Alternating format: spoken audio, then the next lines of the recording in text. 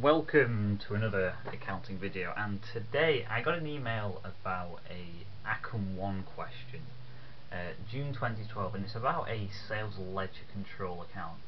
And I've already done a video specifically around the idea of control accounts, whether it's people you owe money to or people who owe you money. And I think the issue that was being highlighted in the email was sort of the principle. What is this? What does it stand for? Well, a sales ledger control account essentially stands for it's a measure of what we are owed. So I'll start writing down here. So it's what we are owed. So this is in terms of cash. We've sold goods to someone, they owe us money. Quite simple, we all know that. So it's a measure of how much we're owed. So what is that? Well, we know straight away that's an asset, don't we? Trade receivables are an asset. And what's the distinctive characteristic of an asset T account? It goes up on the debit. As simple as that. So essentially anything that increases the amount we are owed will go here, going upwards, and anything which causes the amount we're owed to go down, so say if someone pays us, this will come down, won't it? So let's go straight into it anyway, and you'll probably notice from the information, if you've read it yourself or you're reading it now, there's information here that's just not relevant to sales ledger control accounts. So stuff like trade payables, it's not relevant whatsoever, so make sure you always ignore it. So what do we always start with in a T account? It's always the brought down. So how do I know it goes up on the debit? Well, it always goes on the debit of a sales ledger control account, and it always goes on the debit of an asset account. You can't have negative assets, can you? That's just liabilities. So the brought down is simply 86212. So I've extracted that from here. So at the start of this period we are owed that much money, and then through this period now we're just going to work out who's paid us, what's increased that amount, etc, etc, then we'll get a brought down at the end of it. So what can I take out of the cash book? Well, we're dealing with sales, pay to suppliers, so that's to do with purchases, so we don't need that. We didn't need that earlier either. Received from customers, well, we certainly need that, don't we? So what I'll put is bank, but you could easily put received from customers, customers payments, cash received, you could put anything like that. So bank 32194. So you'll notice I've put it on the credit because received from customers, that's people have paid us. Therefore they've bought the goods from us, we say they owe us money because they've bought goods, and then they've paid that amount. They no longer owe us that money, do we? So we need to get rid of that, don't we? And we can't ignore the discount, can we? And we've sold goods and given a discount, so that's discount allowed 519. Because we need to take that away as well, don't we? We don't have to ignore that. So purchases day book, once again we don't need it, it's got no relevance to what we're doing. We're doing sales, trade receivables.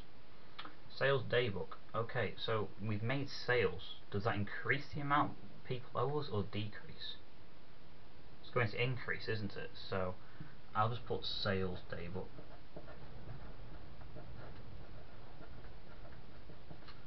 So we've sold goods to people and they're yet to pay us.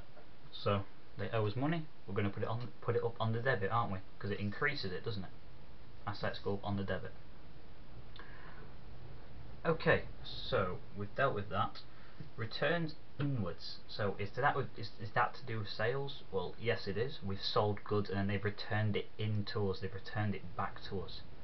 So we've sold goods to someone, we say they owe us money because we sold them the goods, then they've returned the goods. Therefore they don't owe us any money. They haven't got the goods anymore, have they? So returns in 2490. So that's that dealt with. Returns outwards, so that's to do with purchases, isn't it? We've brought in goods and we've returned them back out to the suppliers, so we don't need that. So you noticed 4 things that I've had to cross out. So they will actually do this. It's just knowing what goes into each type of account and then just ignoring things that you don't need. So this additional information, this journal entry here, bad debt's written off on the debit. So on the debit it's an expense, isn't it? Expenses go up on the debit. So we've got a bad debt written off. So we've sold. What's the story behind this? It's always good to just envisage it in a context, in a sense. Don't just look at the numbers and try and sort of guess or learn the order. So what's happened there is we've sold goods to J Prout Limited, and we've said you owe us £204, and then J Prout has obviously gone insolvent and they can't owe us the money anymore, can they? Because it's a bad debt written off. We're saying they're not going to be able to pay us it anymore. So we might as well just take it out of our control account as well, mustn't we?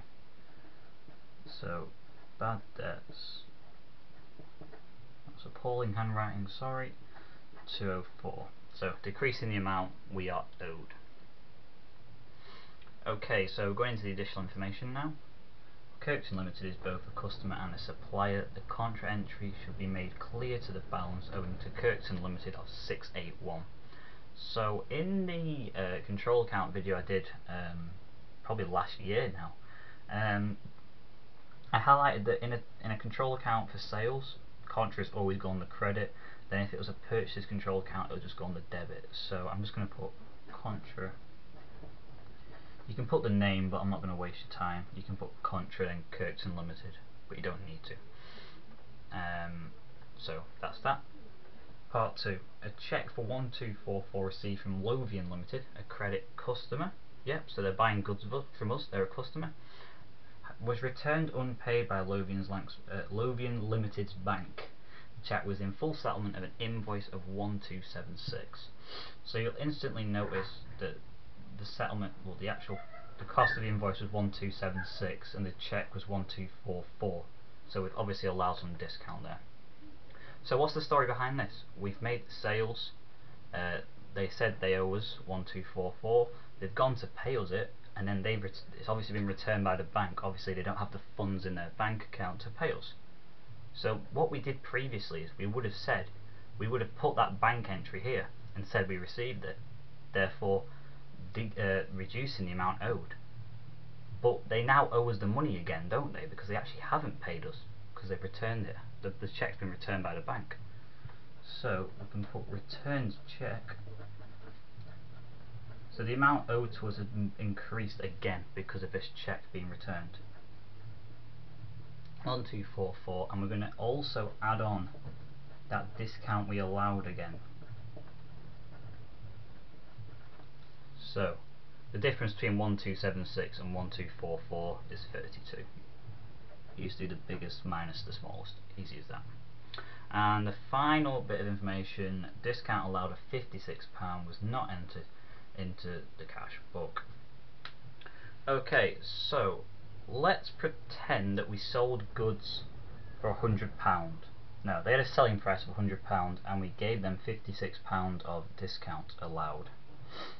So what our accounts will say is, our cash book will just say they owe us £100, but it actually doesn't do that. They only owe us £44 because we've allowed £56. So we need to take into account that discount allowed, don't we?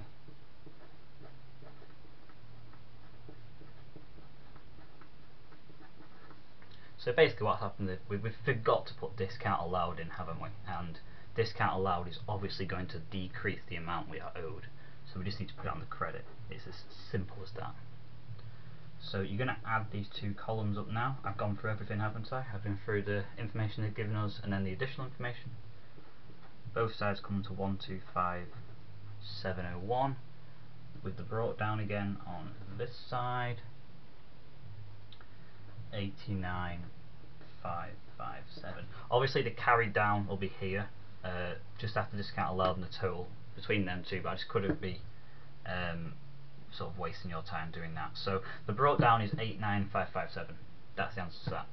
So the email I think only was only centered around part 2A in terms of this 11-mark question, but I'm still going to do B and C just to make sure everything's clear. So explain how this sales ledger control account, so what we've just calculated, should be used by Depeche. He is the man we are dealing with to verify the balances in the sales ledger. Well, I'm sure you've all dealt with individual trade receivables accounts, so you'll have Robinson, Jones, Martins, stuff like that. And if you add up all the brought downs of all them separate little individual customer accounts, they should add up to this. And if they don't add up to that, there's obviously been an error either in the individual accounts, this account, or even worse, both. And you're going to have to correct that because they should equal each other, because this is just the total of what we're owed. So all them individual accounts that owe us money should add up and equal that. It's as simple as that, really. I won't write it, it's only 2 marks. I think I've explained that okay. And part C, I completely forgot to print off, sorry, but it's 2 ways that the sales ledger control account can act as an aid to managing the business. So how can this T account, how can it help us in managing a business? How can it help us make decisions, in a sense? So I think one thing that's straightforward, noticeable, is it can assist in the preparation of statements, can't it? It saves time. Instead of having to add up all the values, the little values I said earlier about the individual customers, to get your trade receivables total, you can just take this, can't you, and just put it straight in to your balance sheet, can't you? So that saves a lot of time. Of course it does. I think also it provides data, and it provides information, and it provides a set of figures that management can make decisions upon, and they can monitor and see, is the amount we're owed too high? Do we need to get them funds into the company so we can spend it elsewhere? Because you want to get them funds in as quickly as possible. You want your receivables to pay you as quickly as possible, so you have the money in your bank, and then you can do what you want with it. You can't do anything with this money until they've paid it you. So I think it's very important to make a point about how it's useful data, and how managers make decisions upon that data. And I think that's it, really. So I think the key thing to know about this question is, when it comes to a sales ledger control account, it's just a measure, in my opinion, of what we are owed. I believe if you stick to that principle, it goes up on the debit, down on the credit. I think it's quite easy. You don't really need to learn every single transaction and how it applies. I feel like if you stick to the what we are owed concept, I think you're okay. And if it was a purchase ledger control account, it would just go up on the opposite side, credit, down the debit, because it would be like trade payables, wouldn't it? They're a liability, they go up on the creditors, and it's a measure of how much we owe to other people. So it's just the reverse. It goes up on the credit, it's what we owe to other people, it's trade payables, and it's purchases, not sales, in a sense. So it's just the complete opposite, and I think that's quite simple when you put it that way.